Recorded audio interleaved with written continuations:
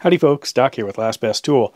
Well, I finally got one. I got one of the Snap-on mini pry bars. In this case, red handle with the angled tip. Now this thing I've been waiting for a long time. I mean, like longer than it's been available.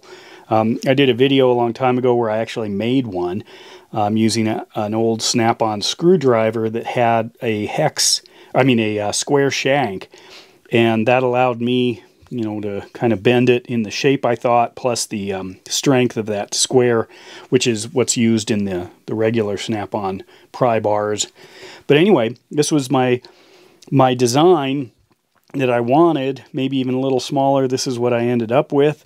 This is a pretty close. I think that was a good guess. When I line up the angles, when I look at the position of the bends. This one I put a magnet on. This one's got a pocket clip. I decided not to go with a pocket clip or anything on that. I usually break these things off. I thought about a belt clip on here because that might make a little more sense, but it turns out I don't need that at all. So what do we got with this thing? First of all, it is a lot sturdier than I thought it would be. This shaft here, get out our tool to measure it, is about 4 3/4 millimeters. So quarter shy of 5 millimeters thick. Compare that, say, to one of their small screwdrivers. That's 3.2. Their larger ones, in fact, this is real kind of interesting, similar handle, which means they should have a ton of these, so I don't know why these are sold out. In fact, I got the very last one for a while, it sounds like, and I looked online because I ordered them right when they came out, and I'm still on back order, and it looks like it's July, so we'll see. But anyway, so this one here was 4 3/4 millimeters. This here with this similar handle, larger shank, very similar too. So I've got 4.7, so real close. Compare that to these small Gatos. I did a review on these earlier when I got tired of waiting for the Snap-on one. You can see this is a much smaller shank, and I was doing kind of a flex test on it. I don't get any flex out of here. In fact, I guess that the handle would break before you would really damage this shaft.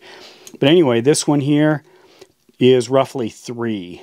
So this one again is almost 2 millimeters, 1 3/4 millimeters thicker, which is like dog millimeters, when you're dealing with the volume of steel in a handle like that. For another comparison, some of the older, actually I could do it with a little bit newer one here. Do I have one? Well, I'll use this. This is a one of the picks. Those go down 3.3 millimeters. Here's the Mayhew Cat's Paw.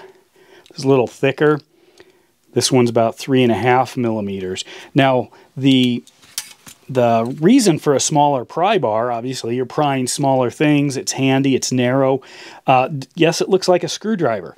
So why don't I just use a screwdriver as a pry bar? Well, you certainly can. In fact, everybody does it. But you can damage the primary use of this, which is to drive, in this case, slotted fasteners. And if you bung up the end of this thing, it transfers that mess to the screw head, or it just doesn't stay in. It impedes its actual value as a screwdriver. So this one you could use as a screwdriver, but its primary purpose is as a pry bar. So it's a step up from the nylon ones.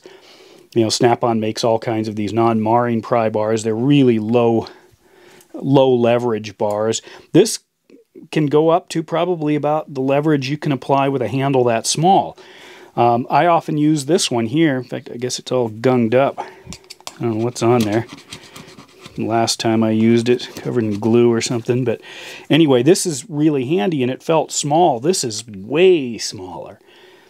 But I use other small ones. Here is a Snap-on, read the number, what is this, the 650. This is kind of a lady's foot or a rolling pry bar, but they're tiny one. I have these up to, I think my biggest is about 18 inches long. But this little one comes in very handy. It's just very limited because of the angle. But what it does very well. But this is what I was waiting for. And I've got the straight one on order. Actually, I've got several different colors and versions on order. Very well priced. I mean, even for Snap-on. So I was pleased with that. I mean, they come in, depends anywhere, I don't know, between $11 and $13, something like that. But feels like a regular traditional Snap-on handle. I don't care for this. I don't know why they do that. And it also made me wonder why it's on this side. Because generally you're going to be prying using this as the fulcrum, right? At that point. And that's right where you'd put your thumb for control. I don't know if it was down on the other side, then it hits this. Sideways, probably, if I was going to do this, I guess I would have it, if this was your fulcrum down here, I would probably mount that at the 9 o'clock position just to get it out of the way. Problem is, if it's designed for a pocket, this looks like it's keeping this, in line but pointed away from the body if you're using this on say a shirt pocket or something, I guess, using kind of the pen idea. I don't think it's necessary. And then they're just stuffed in there. It's just a little bent metal wedged in. I just assume pop it out and forget about it, but I'll get there. Anyway, so there it is. I finally got one. Looking forward to getting more. Is it worth the wait? Absolutely. I'm probably going to relegate these now to my small electronics containers, where I have the things where I work on phones, watches, small things where this size of a pry bar would be very handy, but I don't need the intense strength as this, which leads me to my last point. This is a serious tool. This isn't one of those gimmicks. Sometimes you see bundles of Snap-on pry bars, which are just look like bent old school tiny screwdrivers. This is a real tool. They put effort into it. This is impressive as far as the strength of this thing. It's not a toy. It's not a gimmick. It's not a souvenir that says Snap-on. It's a real pry bar. Now, I guess I'm thinking, why isn't there one in between these two? This is a pretty big leap. This one comes close, but this is the only one in the world. So I'm thinking maybe Snap-on needs just a slightly larger one as well. They could just take their same form factor and just run it up to a little bit larger screwdriver handle, and then make a similar shaft. Man, that'd be a bestseller too, but it sounds like because of the back order, they're not having trouble with bestsellers. So anyway, with that, Doc out.